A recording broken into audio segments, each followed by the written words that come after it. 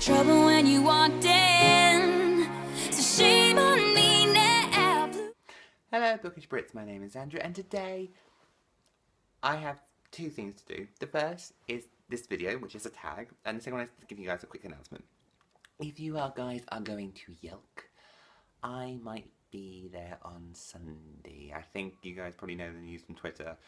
I might be doing a panel or workshop about blogging. Do I look like the person who knows anything about blogging? But yeah, so if you're going to Yelk, come.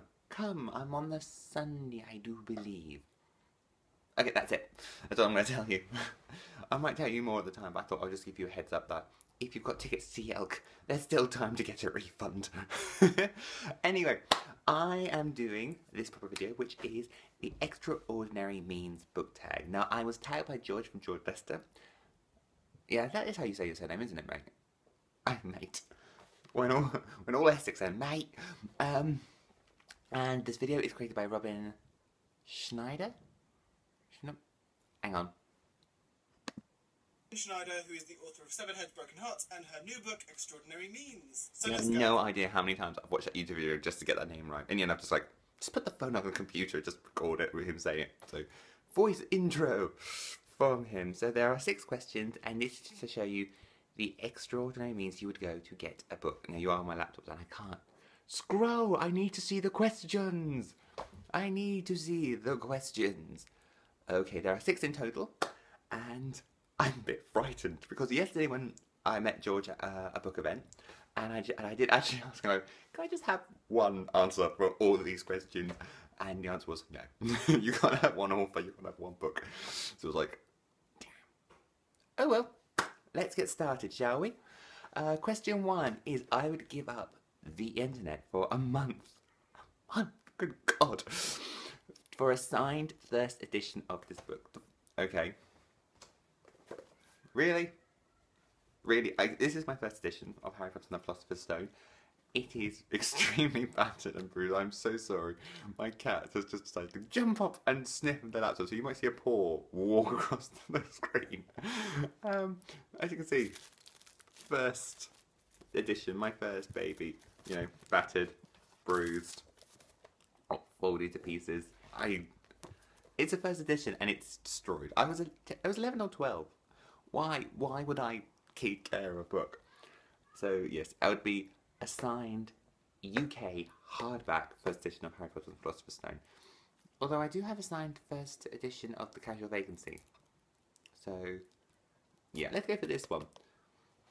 Although I did watch a video and someone did say a signed first edition of Jane Eyre.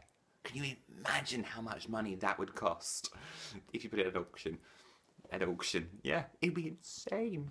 Question 2 is, I would give up pizza for a year if it meant sitting next to this author on the long plane ride. Now, this is really difficult because this I would have normally said J.K. Rowling. Every question bar 1, I would say J.K. Rowling. But this one, sorry, my cat's now gone incredibly high and now playing at my feet. So I'm trying to keep him away from the Potters. But it's very, very difficult. There's a lot of authors I want to sit on a long plane to because I could just sit and grill them. But I think I'd want to go on a plane ride which I would just enjoy. So the one I would go for, and this is because of yesterday, is Zoe Marriott. The amount of information in that woman's brain. Like literally, yesterday I was chatting to her after she did her little talk about the 3rd and final book in this series, which I love.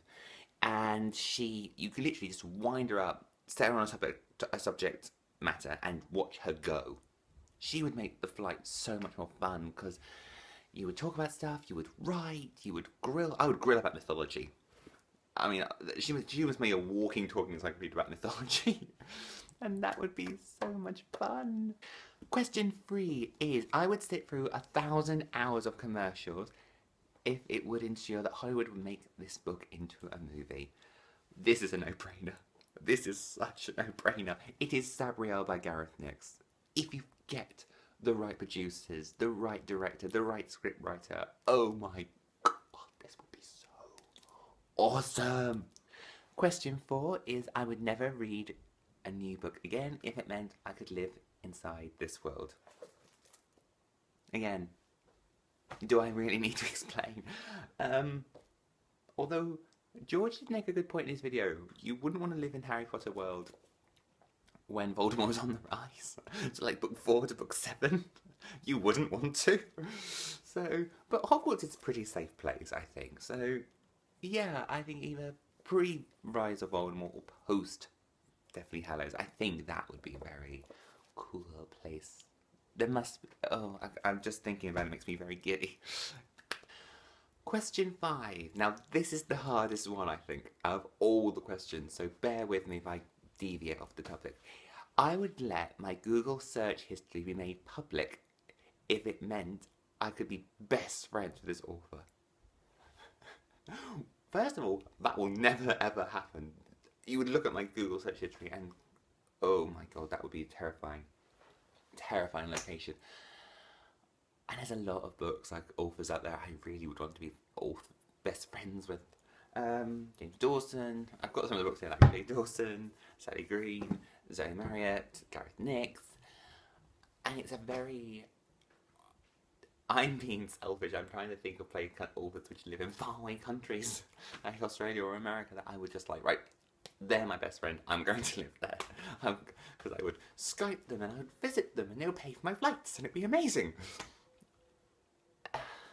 So I don't know. This one's quite difficult. I suppose... Oh, I don't know. I'm really torn over this. I'm very tempted to say James Dawson and Patrick Ness. But I don't know. This is really hard. This is really hard. But do I really want to force the world to see my Google search history? Do I?